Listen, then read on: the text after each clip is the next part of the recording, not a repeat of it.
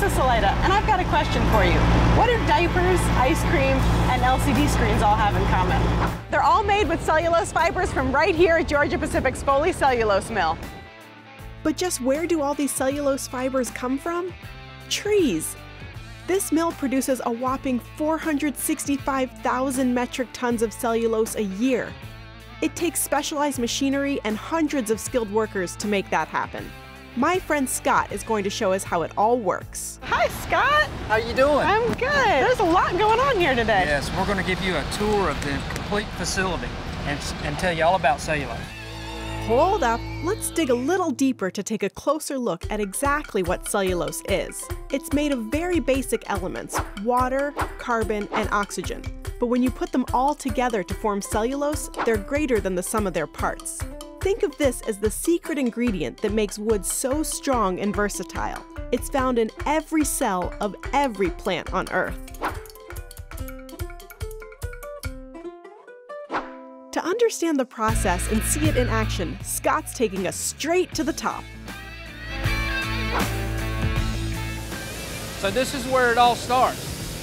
Yeah, that's our crane that we use to take the logs off of the log trucks.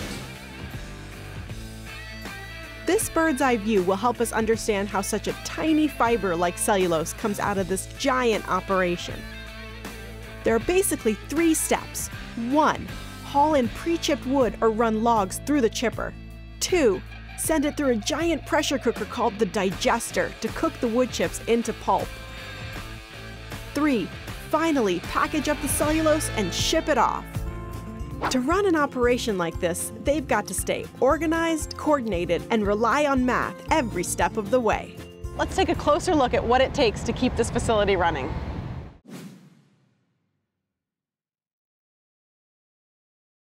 Let's get into the nuts and bolts of cellulose production. Remember step 1, we need to chop down the wood so it's in manageable chips. What's the easiest way to dump a load of wood chips? Lift the entire truck. And the truck is lifted up and we pour the chips out into the pile. You just dump the whole truck. We just dump the whole truck, that's right. Next step, it's time to get cooking, literally. Once the digester processes the chips, they heat them up with steam at over 180 degrees Celsius. When the pulp's the consistency of oatmeal, it's the perfect time to remove the cellulose fibers. Okay, this is the brown stalk after it leaves the digester. Whoa! Before it gets to bleaching. This looks totally different than a tree. That's all it is. That's what happens when you cook a chip. Okay, from here, we've got to make it turn white. So let's go to the other washers. Okay, let's go. There's still a ton of moisture in the cellulose, so let's follow the white fluff to the drying area.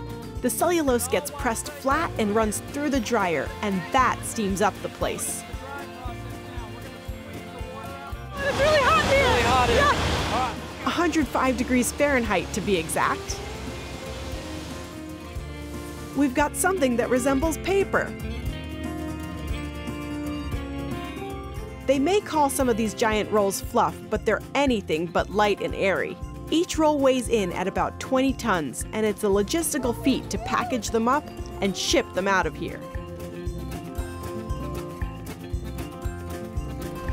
When they're done, they've got a white paper-like substance that can be used to make foods more moist and smooth, and materials like plastic and rubber stronger and more flexible. But to make this product and still turn a profit, Georgia Pacific has to balance many moving parts. Now I want you to explore some of the math behind running a business like this.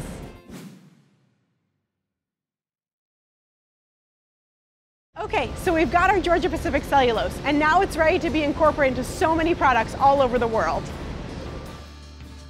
You're in the final stages of cellulose fiber production right here, shipping and logistics. Wow, and there's lots of different shapes. Yeah, as you've seen earlier, we rolled the pulp into a huge, what we call a jumbo roll. So we cut them down into bales, or we cut them down into smaller rolls, depending on what our client's product is. Wow, this is so cool. It is. Thank you for sharing it. It's time to send our versatile cellulose off. It will travel by train, truck, or even ship all around the U.S. and across the world.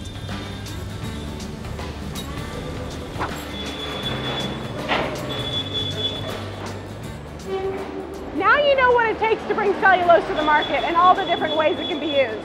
So the next time you're watching TV or riding in a car, you'll know that the screen in front of you or the tires you're driving on might have started their journey here in a most unlikely way.